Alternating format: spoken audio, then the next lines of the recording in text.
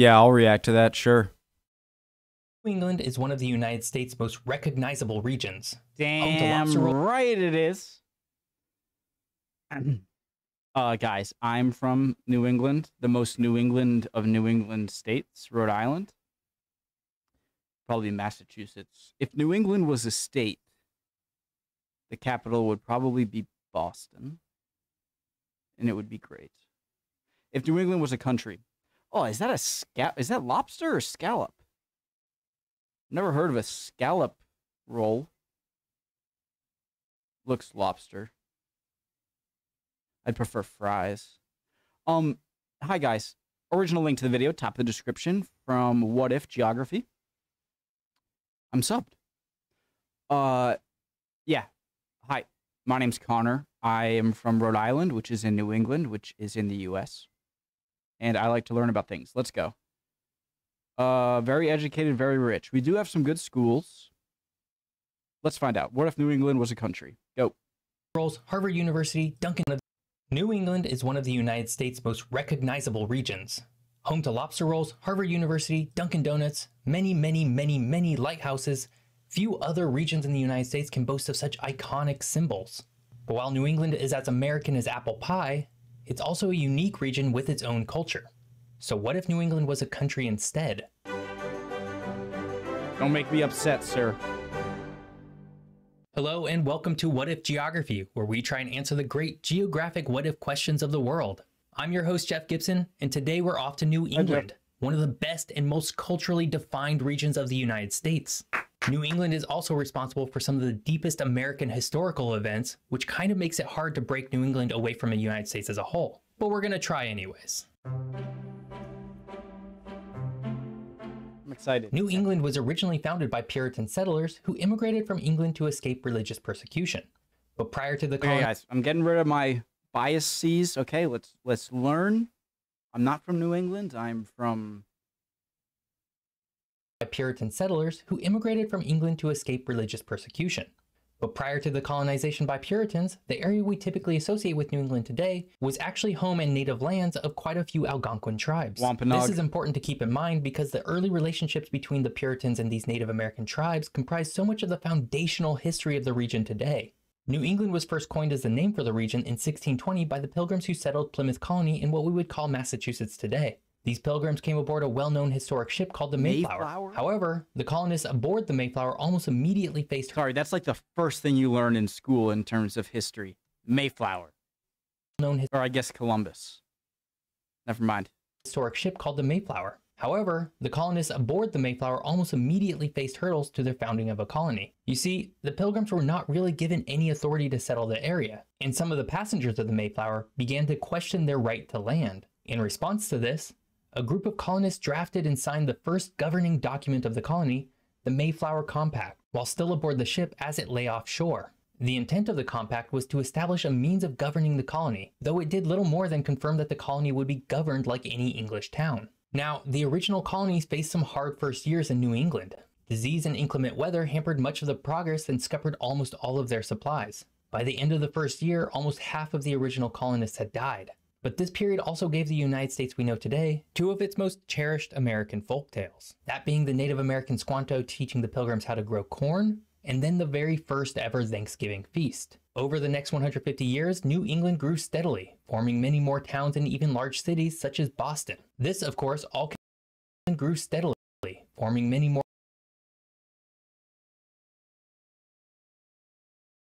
towns and even large cities such as Boston. This, of course, all came with many bloody conflicts and wars with the Native American tribes who were eventually wiped out. Ironically, the Puritans who faced religious persecution themselves often persecuted others for not following their very rigid beliefs.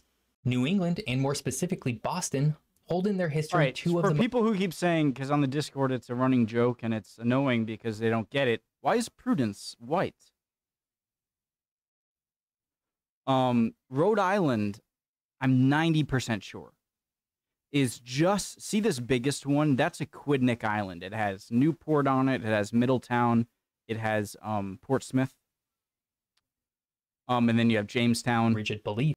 Then, you know, Narragansett down there. You have Providence up there, Bristol, Barrington, Warwick. but I believe it's when it says Rhode Island, this is the island it's talking about, Aquidneck Island.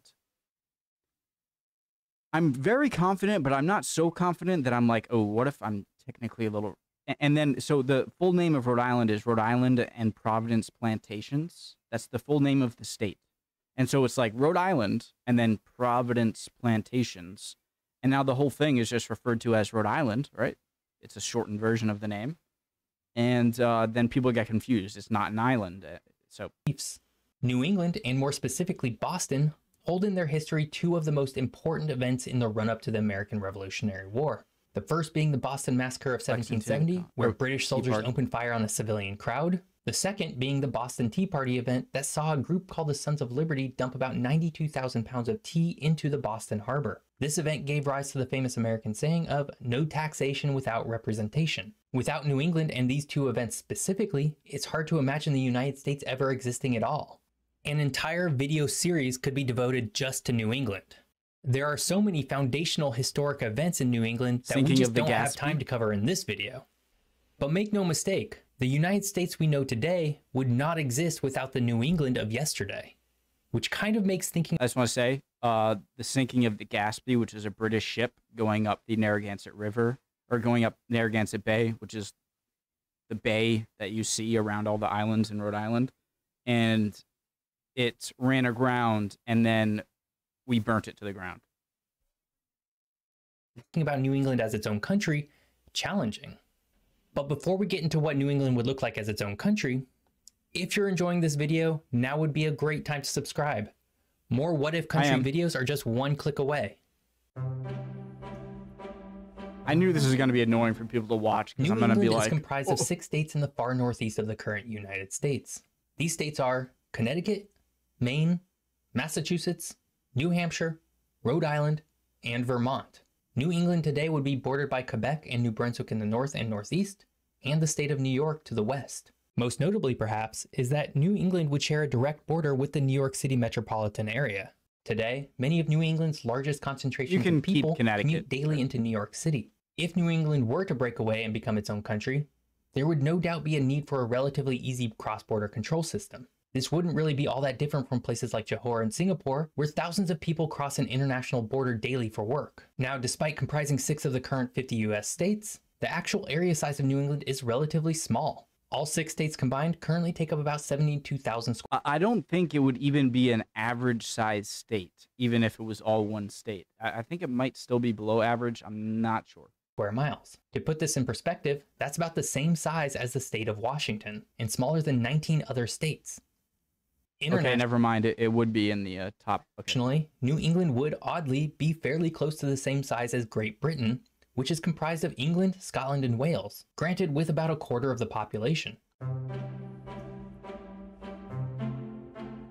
Speaking of population, New England would be home to just over 15 million people, with Massachusetts specifically being home to over 7 million people. This would make Massachusetts the powerhouse state of New England. Oh, absolutely. Massachusetts would control everything. It is definitely the most powerful, of the states. In contrast to Massachusetts, Vermont would be the least populous state in New England with only about 650,000 people. Both of these states are almost exactly the same size as each other, but Massachusetts has a population density of 897 people per square mile as compared to Vermont's 68 people per square mile. Massachusetts' population density is actually higher than some major metropolitan areas of the United States, such as Dallas, Texas, which only has 880 people per square mile. This kind of population density is in part why New England can often feel more European than other areas of the US. In terms of diversity, New England would actually be overwhelmingly white at about 83.4% of the population. But while New England is not very racially diverse, it is very culturally diverse,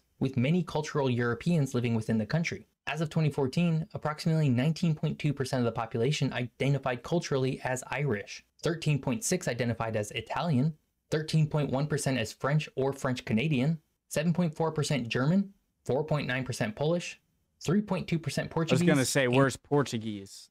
And so on. In fact, culturally English people only make up about 12% of the population. In some ways, it almost makes more sense to rename New England to New Ireland, as it is by far the dominant culture outside of general American culture. Much of this cultural diversity stems from the early mid-1900s immigration of Europeans to the region. Between 1900 and 1915, more than 15 million people immigrated to the United States, and many of those to New England and Boston directly. We're going to say to New England. All right, this is where we're going to shine. We have Yale, Princeton, oh no, Princeton's New Jersey. Shoot.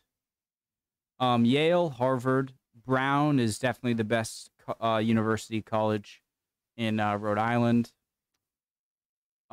Is Dartmouth in northern New York or is it in Vermont? Where's he's gonna say.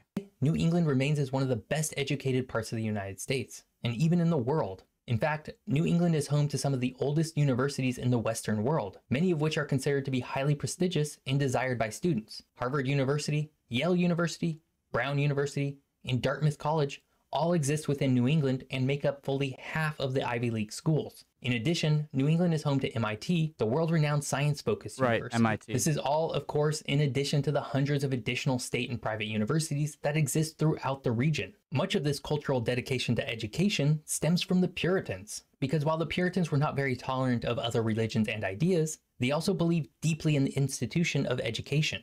The Puritans mandated that every boy and girl had an education from a young age. This mandate has rippled throughout history and established the idea of being well educated as a core part of what it means to be a New Englander today. I graduated from Providence College. New England is comprised of... Honestly, I shouldn't have... I'm surprised. Like, if you told me at my high school, it's not an amazing school, it's not a terrible school, it's kind of in the middle, right? And I was not great in high school. I've never been a great student. I always admire people who are really good students, not just for their smarts, but for their, like, your discipline. You can't just be smart to be a really good student. You have to be, like obviously, if you're intellectually gifted, then you're going to have an easier time in school. But it's also a lot of discipline stuff, right? And I always admire people who got, like, straight A's and were devastated when they got a B. Whereas when I got a B, I was like, hell yeah. All right. Hundreds of cities and towns. But as a country, the Boston metropolitan area would absolutely dominate the economy and culture of New England. The Boston metropolitan area would have about 1/3 of the total population of New England at about 4.9 million people. This would be far and away larger than the next largest metropolitan area of Providence, Rhode Island, really? Which has about one. Oh my God. Okay. So this is my, so I was born in a hospital. This building right here is kind of blocking it. I think this building right here is vacant. Like, I think this building right here, no one's in it. But this bridge I have passed over trillions of times. Where's the hospital? It's got to be behind this. Anyways, my birth town right here, everyone. 1.6 million people. This kind of population distribution would make Boston a primate city, where the largest city of the country is roughly twice as large in terms of population and overwhelmingly culturally dominant. This would also mean that Boston would likely serve as the capital of the country of New England. No question. Because there are no other major competing cities. Establishing the federal government within the largest major metropolitan area makes a certain amount of sense. Outside of Boston, in all senses, I would say, is the center of New England. And Providence. Other major metropolitan areas within New England include Hartford, Connecticut, New Haven, Connecticut, Bridgeport, Connecticut, Manchester, New Hampshire, and Worcester, Massachusetts. Burlington, Vermont, and Portland, Maine. It's Worcester, but he said Worcester. That's fine. Maine, while not major population centers, do have a certain cultural relevance to the region as well. Worcester, okay? Not Worcester. While not major population centers, do have a certain cultural relevance to the region as well. Or is it Worcester? Now he's making me doubt myself. Am I the dummy? No, it's Worcester. Why am I questioning myself? Economically, New England is very powerful for its size. The combined GDP of New England would be $1.15 trillion, making it the 18th wealthiest nation in the world by GDP. This would place New England just above the Netherlands and just below Saudi Arabia. This is in part because of the biotech and pharmaceutical industry in Boston, where there are currently over 1,000 companies located. In addition to this, New England is home to General Electric, Converse, Reebok, New Balance, Fidelity Investments, and many more large companies. Overall, New England enjoys one of the highest GDP per capita in the world at $77,000. This would place it 8th according to the United Nations, well above the USA's current $63,000 per capita. No matter how you cut it, New England would be a dominant economic power in the world, easily sitting amongst many European and Eastern Asian countries today. Nice. New England would make for a well-defined, economically powerful, and culturally diverse country. However, its history and its roots tie it to the United States in a way that few other regions can claim. Because of this, I know it's not part of New England, but imagine you just kind of added New York to it. Then you'd have New York City. I mean, it'd be like twice as powerful. Amongst many European and powerful and culturally diverse country. However, its history and its roots tie it to the United States in a way that few other regions can claim. Because of this, it's hard to imagine New England as a country without the complete dissolution of the United States as a whole. After all, New England led the charge during the American Civil War to keep the Union together. You don't just break away and form your own country after that. I hope you enjoyed today's episode on New England as its own country. If you did, you can subscribe to my channel right here. And if you want to watch more of my What If Geography videos, you can do so here. Thanks for watching. See you next time. Thank you for making. See you next. Great channel, What If Geography. It's probably a bit annoying, but how do you expect me not to be in a New England video? I love New England, all right? Grew up here my entire life, in Rhode Island my entire life, and the majority of my, summer, and summer, whether it be like camping in the summer or hiking in the summer or skiing in the winter, have all been up to Vermont, New Hampshire, Maine. And so just so much of my life experience has been in New England. If not just all, except for 3 years in college, New York, and a bit of, vacations and stuff. But I love it here. It's probably not everyone's cup of tea, if you will. But it was a really nice video. All right. Hope you guys are doing well. If not, don't worry. Emotions are fickle, my friend. And you will be soon. And sorry if I was a bit annoying. But I'll see you guys next time. Bye.